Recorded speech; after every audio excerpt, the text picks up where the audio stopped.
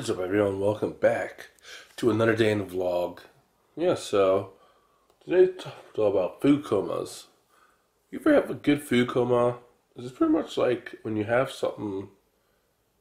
I guess it doesn't have to be super real, like super good, but it definitely helps. Like if you eat, I guess it was a good meal, and then also your body just shuts off and stuff. You just feel all like, food coma.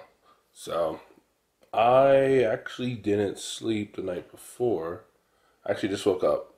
So it's a little bit after 1.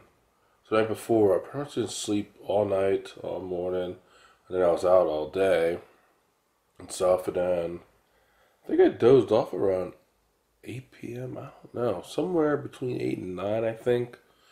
I had some pizza that we ordered and hit the spot.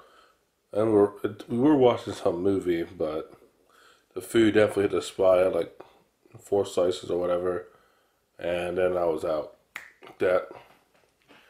And then eventually I just randomly woke up this house. So yeah, I didn't film anything. I had some other things I had to do today. But let me know down in the comments down below what have you, oh sorry, I can't talk. What meal gave you a big food coma? Let me know down below. Speaking of food, tomorrow is going to be a food related vlog.